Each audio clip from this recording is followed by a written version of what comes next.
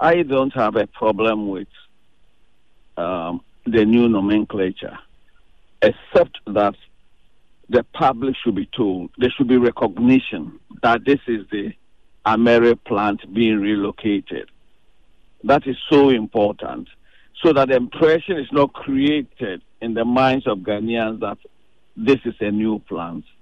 And for me, it absorbs some of us, especially those of us whose homes were raided because of this AMERI plant in 2017. It absorbs us because one of the arguments we made when we were bringing in the plant under President John Dramani Mahama was that because of its modular nature, it could be moved from place to place in the country to meet emerging needs in particular localities. And so this is the fulfillment of what we had envisaged, that yes, because of the modular nature, there are 10 units, each with 25 megawatt capacity. We can move them around to meet national demand.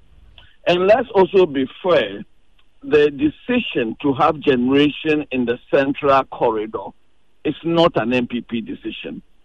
It's been something that has been on the drawing board, just as there's the need for another bulk supply point.